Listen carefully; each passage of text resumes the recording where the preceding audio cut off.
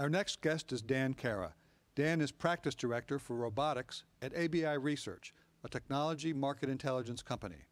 Prior to ABI, Dan was Chief Research Officer for Myria, a research and advisory services firm focused on automation, robotics, and intelligent systems trends, and publisher of the Arisplex Robotics portal. Welcome, Dan. Thank you very much, Marty. I'm here today to speak about the intersection of the Internet of Things and robotics. These are both highly synergistic technologies or architectures, or however you want to describe them, and actually the robotics will benefit IoT and IoT will benefit robotics. Now, the Internet of Things and robotics, the concept of that goes back much, much further than 1999 when the Internet of Things was first coined, coming out of the Auto ID Center at MIT. Through Craig Ashton. And in fact, the diagram you can see up here in the first slide, on the right-hand side, you'll see, looks like a comic book drawing, and on the left-hand side, a number of classic consumer robotics products. On the right-hand side, that picture actually comes from a short story called There Will Come a Soft Range, written by Ray Bradbury back in the 50s, and he envisioned at that time a smart home with a number of highly connected robotic devices that could communicate with each other and then communicate with some sort of central, in a word that they weren't using at that time, server, and in fact run basically autonomously. It's also useful for this particular short story that it focuses on robots that performed a single purpose or worked in groups of single purpose robots to accomplish something a little bit larger, which is exactly where we are at this particular time. So multitasking robots or multi-application robots aren't a real thing. So it gives you some sort of history. And I'd like to talk a little bit about, these are the four things we're going to be covering today. And you see down at the bottom of the slide, there is a quote by BK Soon, the CEO of Samsung, or one of the three CEOs of Samsung. And he was saying at the opening keynote today, this week at CES, that in 5 years, every one of Samsung's products are going to be able to connect to the internet and be controlled by it in some way. And here's an example of one of those products, which is in fact a robotic vacuum cleaner that particular company makes. So I would assume if they're making this product, this is going to be one of the products that's connected to the pipe that is the internet. Now, before we start talking about the intersection between IoT and robotics, let's look and describe what we're actually talking about here. Robotics is actually a continuum. It moves from pure automation, which basically has devices sensing and acting, to robotics, which can actually sense their environment, think about that based on sensor input, and then act in the physical world. So it's very, very different than the virtual world of the internet. Over the last couple of years, say the last 8 years, there's been a number of technologies developed in the mobile communications field that have directly supported the robotics industry and sector.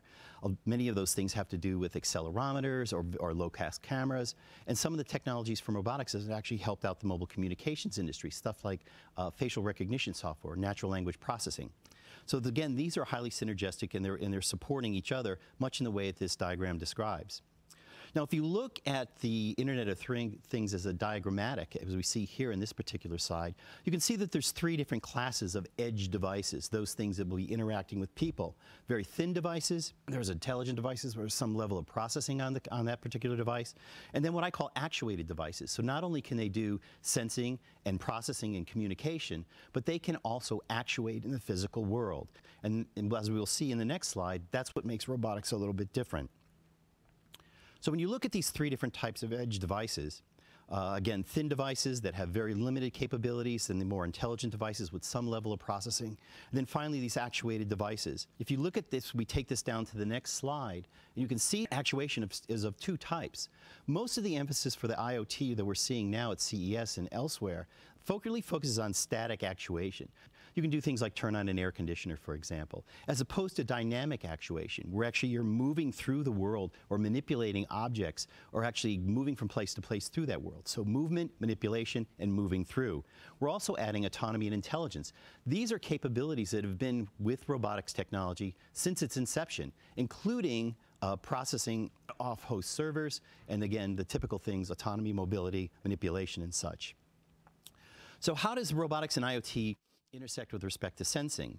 Well, most of the emphasis now in IoT is on passive sensors. They don't require a whole lot of power, although they can have some battery systems passives. But the robotic systems, they typically focus on active sensors because they're powered entities. They're in most cases, they either have batteries or they're plugged into the wall somehow. So what we see is the impact of IoT on robotics. As the sensors proliferate throughout their particular environment, robotic systems can make use of those capabilities. And we'll show this in a diagram a little bit later. At the same time, that the environment itself that's highly censored with IoT can use the robots themselves as a type of gateway for some type of pre-processing before it's sent up to the web. Same thing with manipulation. It's manipulation which really differentiates robotics from the typical sort of dead device, even if it's connected or not.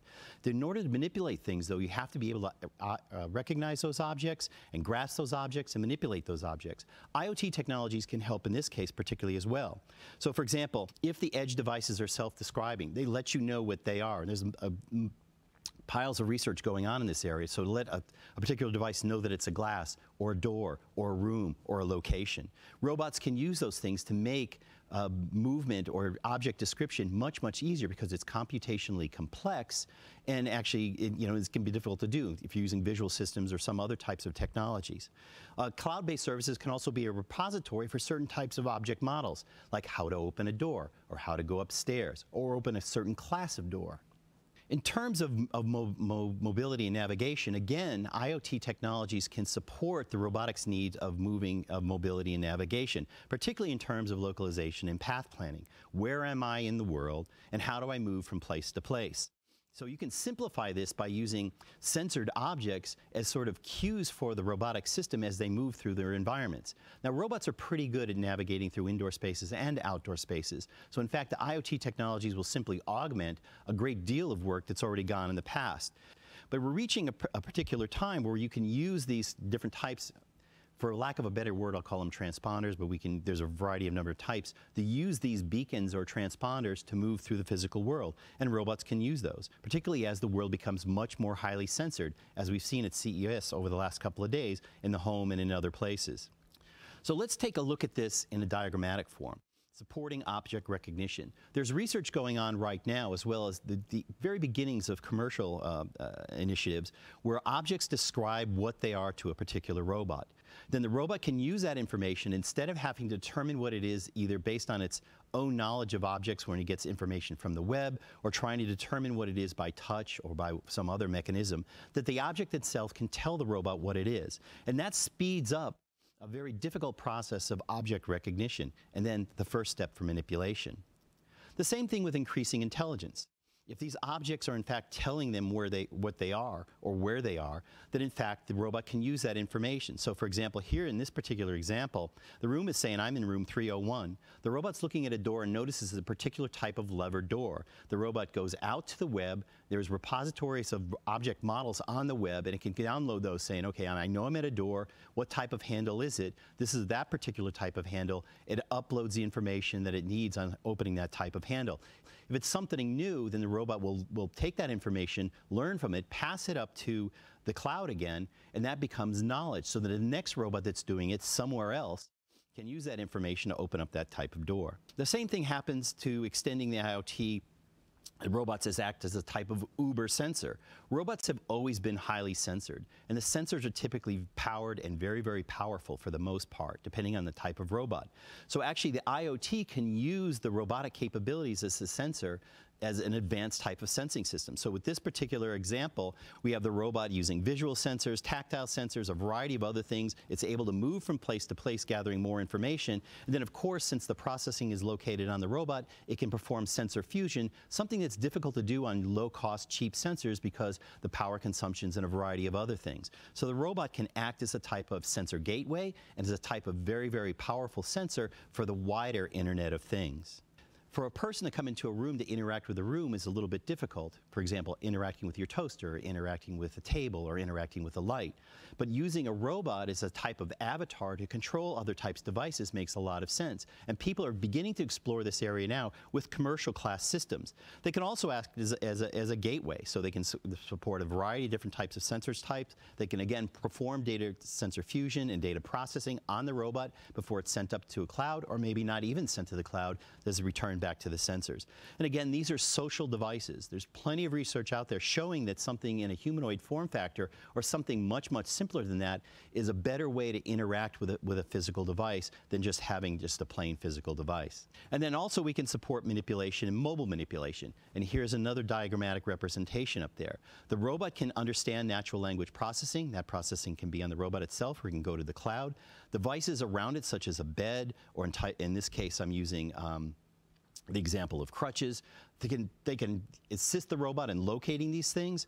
So if the person says, I wish to stand up, the robot understands that in particular type of information. It knows what it has to do based on information it has internally or in the cloud, maybe picked up from other classes of robots. It can find and locate those crutches because they are sensor devices, and it can find them much, much easier with a whole lot of processing, and then using its mobility and manipulation, bring those crutches to the person in bed.